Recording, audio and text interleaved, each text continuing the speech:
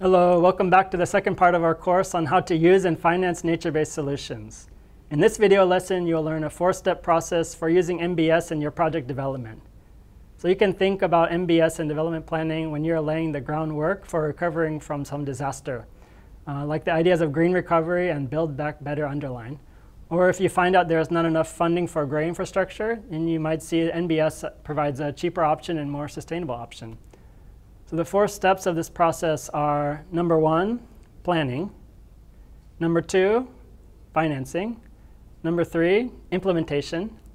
So we'll introduce tools that can be useful for the implementation phase. And finally, 4 is monitoring and evaluation. So later we will go deeper into how to evaluate your NbS.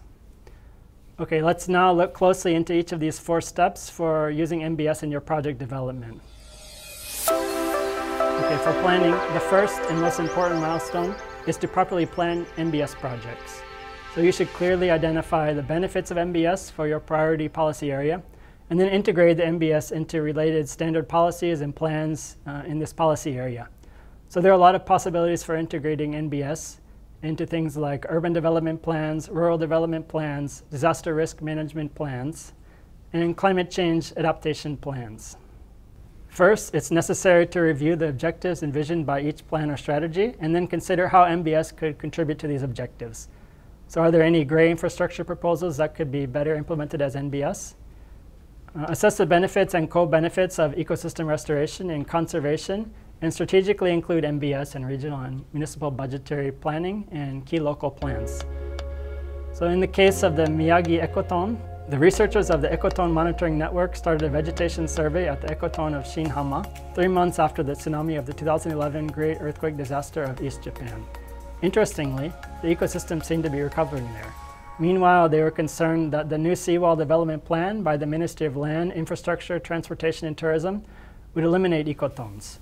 They persuaded the ministry to set back the seawall so that they could continue to monitor the ecotone in Shinhama.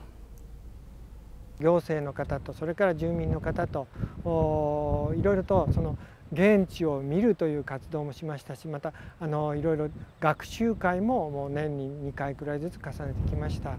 そして、率直にですね、やっぱりそれぞれが思ったことを述べ合い、そしてできることとできないことがある中でこういうことができたっていう、やっぱりそういうみんなでっていう言葉が新浜の復興のですね合言葉になってるんですが、そこがやっぱり一番良かったのかなと思います。やっぱりそういう合意形成のためのプロセスというものが非常に大切ですし、そのためにはよく言われますけども、地域をよく歩いてみて、そしてその自然とそれから歴史に学ぶ、そしてみんなで会を重ねながらいろいろお話をしていく、工夫をするっていうそのプロセスが一番大切なことかなというふうに思いました。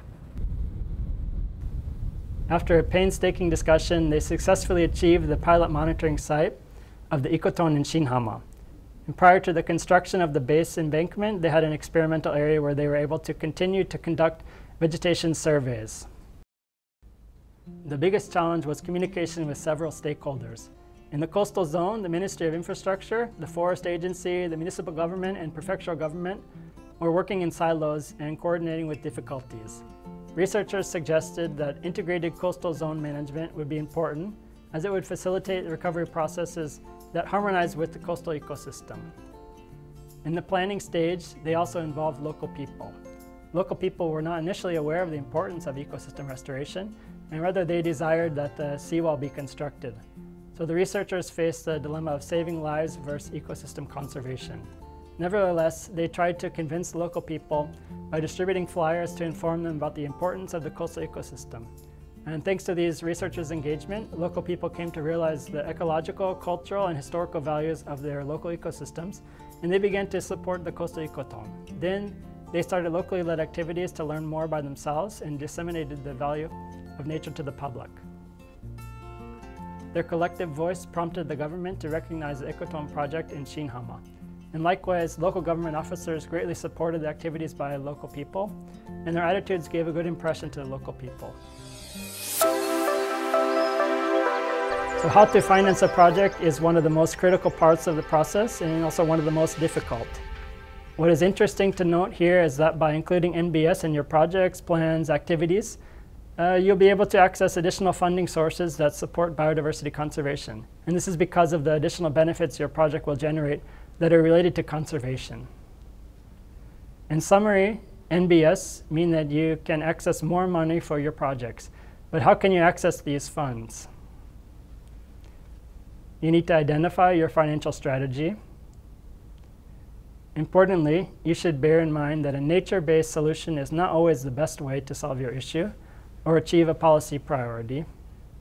Also, a hybrid approach that combines gray and green solutions can be an optimal arrangement. If you decide to raise funds for NbS, domestic funds should be the first option to consider. If there are accessible domestic funds for NbS, you should start thinking about how to access these domestic funds. An advantage of NbS is their relatively low cost in comparison to other types of solutions, which allows local communities to implement the solution even if their budget is very limited. If domestic funds are not available to you, the next option is private capital. So if there are private entities who are keen to solve your problem with a nature-based approach, try to create a public-private partnership. If this does not work out either, your next option could be accessing external financing. The case of the Miyagi ecotone, for financing, there was not a single funding resource to cover the entire ecotone project. So the Ministry of Infrastructure invested in seawall development, which was part of the recovery plan, and also covered the extra cost for the setback for ecotone restoration. Meanwhile, monitoring the ecotone was financed by research funds from the Ministry of Education, Culture, Sports, Science and Technology. So the ecotone and the ecosystem restoration activities by local people provided researchers with lots of research opportunities, both for natural and social sciences, which is one of the success factors in securing funding. Once NbS are well identified and you decide to access external financing, the next biggest mission is to have your project proposal accepted by donors. The process to apply to the funds of different donors varies, but in all cases you'll need to prepare a project funding proposal, identifying the environmental and social challenges your project will tackle and describing the NbS. A well-designed project funding proposal is useful to present your ideas and project aims in front of various audiences, including your boss, partners, stakeholders, and donors. A feasibility study should also be carried out to ascertain the likelihood of completing the project successfully. However, you may face the issue of funding to do that. Unless the targeted donor will cover the cost of the feasibility study, you may need to find another funding resource to cover this cost. You may have to consider accessing a readiness program or project development financing, which is usually a small-scale investment to conduct a feasibility study. If you have funds for a feasibility study on your own, or the donor will cover this cost, you can directly move on to the option of accessing international funds. As most climate change adaptation actions are localized, local governments and stakeholders need to be fully engaged throughout the processes that are appropriate for the local context.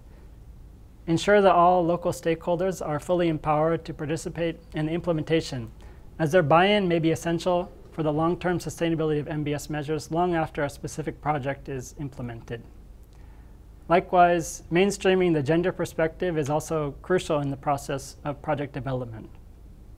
Here's a list of questions to help you prepare your project proposal and its expected impact on relevant audiences. What problem are you trying to solve? Will your project increase your revenue or reduce your costs? How much investment is needed to make it happen? Is it forming part of an ongoing business or is it a new initiative? Are other players also seeking to address the same problem? What are the social and environmental impacts of the project? Do you have clear, reasonable, and measurable goals and identifiable outcomes? Are there any potential negative side effects? If yes, how are you taking them into account? Make sure you have a clear answer to these questions before you propose a project, inside and outside of your institution. This map shows funding resources for your project. If you are considering a completely new and small-scale establishment project or enterprise, look at startup financing. There are several small grant programs provided by NGOs at both the global and local level. Philanthropists or public sectors will accelerate projects without mature technologies or a new and innovative concept. You can also access this financing for your feasibility studies. If your project is proven and mature to some extent, commercial financing should be another option. Private companies have been increasingly diversifying financial instruments for nature-based projects such as green bonds, and this is also true of local financial institutions such as banks. Multilateral development funds could be the largest donors. You should ensure a project is able to be financed or well aligned with global agendas such as the Sustainable Development Goals, the Paris Agreement, or the Sendai Framework. Finally, there are an increasing number of dedicated funding instruments like the Nature Plus Accelerator Fund by IUCN, as well as some blended funds offered by private companies and governments. We will be adding later to this online course Step 3, Implementation, and Step 4, Monitoring and Evaluation, so stay tuned.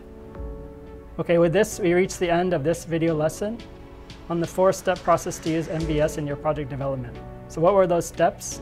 The first was planning, second was financing, the third was implementation, and the fourth was evaluation. You have now learned about the process and also studied cases and examples of communities that have successfully applied NbS. Now it's your turn to take this knowledge and start planning and implementing your own NbS in your policy area in your community.